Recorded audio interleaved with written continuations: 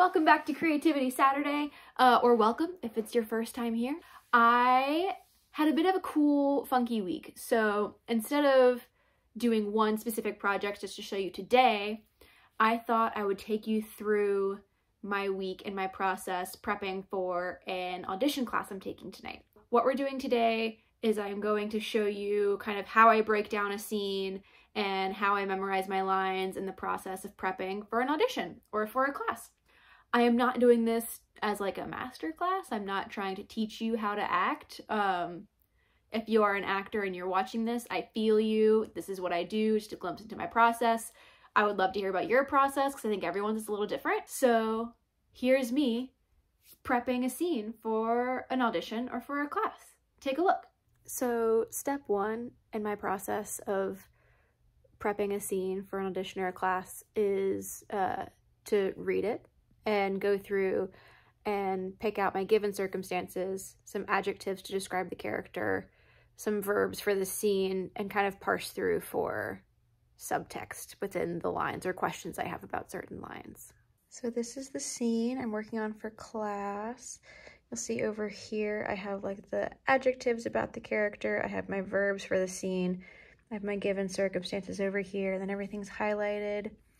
I usually do this by hand and print it out, but I go through and I make notes and I write about subtext and do all of the fun things like that. Alrighty, step two in the process of getting a scene ready for a audition, class, whatever it is you're working on. I happen to be working for a class. Is memorizing. So I've taken all my notes, I've gotten all my adjectives and verbs and given circumstances and questions about subtext and all that fun stuff. Gotten all of that on my pages, on my side. And now I go through and I've highlighted all my lines and I just read, I do something, I don't know if everyone else does this, I read the whole scene, I don't just read my lines, I read the whole scene, and when I get to my line, I say it like 3 or 4 times, and then I keep reading the scene so I know the whole context of the scene. I know my cues, not just my lines. So I'm not just saying my lines in order. I can know the whole scene and the whole conversation. That's just me. I know a lot of people who do it differently, and they're also amazing actors and do great work. So it's really different for everybody.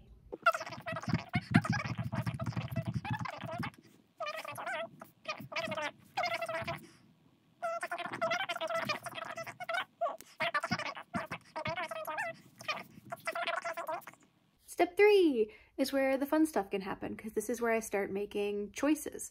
I start, now that it's memorized, that can be more conversational, and so I can start running through in a more conversational tone and kind of finding the voice, my voice within the character, and making some choices about this person within the situation. And that's the fun part.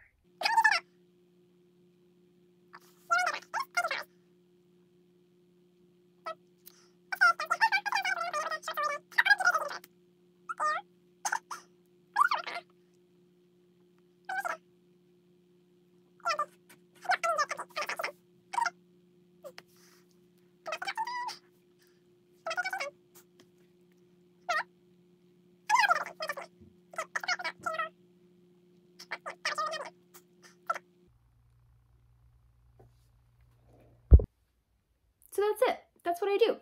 I hope you found that interesting. I hope you found that enjoyable. If you are an actor, and I hope you found it helpful, insightful. Like I said, let me know your tips and tricks. I want to know. I'm always a student. I love learning from all kinds of people.